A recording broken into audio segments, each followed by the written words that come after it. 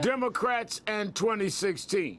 Senator Warren has repeatedly said she's not running, but it hasn't stopped people from talking about it. Of course, there's lots of buzz about Hillary Clinton, but no official word yet. And then there's Vice President Joe Biden, who says he'll make a decision by the summer. But check out his travel schedule. In the past week alone, he's been visiting the battleground or primary states of Iowa, South Carolina, and North Carolina. Tara, Biden 2016, is it possible?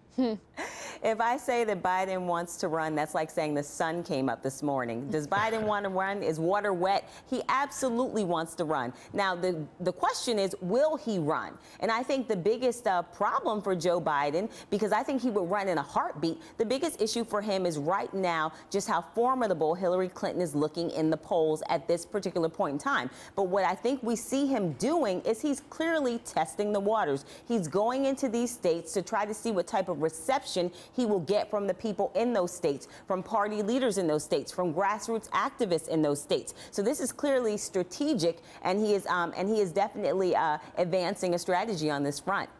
Abby, this could be a lot of fun, though. Yeah, you know, I don't think he's running. I think the writing's on the wall that he's not actually going to go through with it. He's not going to run against Hillary Clinton. I mean, let's be honest about that. I think he loves the attention, and this is sort of the fun time for people like Joe Biden, where they can sort of have the media speculate about them. They can be in the headlines, they can be talked about, but they don't actually have to put forward a campaign or announce they're running. That's when it really gets difficult. Look, I would love for Joe Biden to run. I would love for Elizabeth Warren to run. I think it makes for a really fun debate. All you have right now is Hillary Clinton. You're going to have the Republicans with like 50 candidates. So, you know, I think it might be interesting to have someone beyond Hillary run. It would make for a better debate, and she would be better equipped to handle a general if she has to go up against someone in the primaries, I think. John, quickly, I'm going to break, but you want to get in? Yeah, no, I agree. I think Hillary Clinton is going to have to show some serious weakness to leave an opening for Joe Biden. And look he's really not laying any of the groundwork. He hasn't established any type of PAC. He hasn't really hired any key staffers that would be needed in the primary season. So I don't really think he's going to run.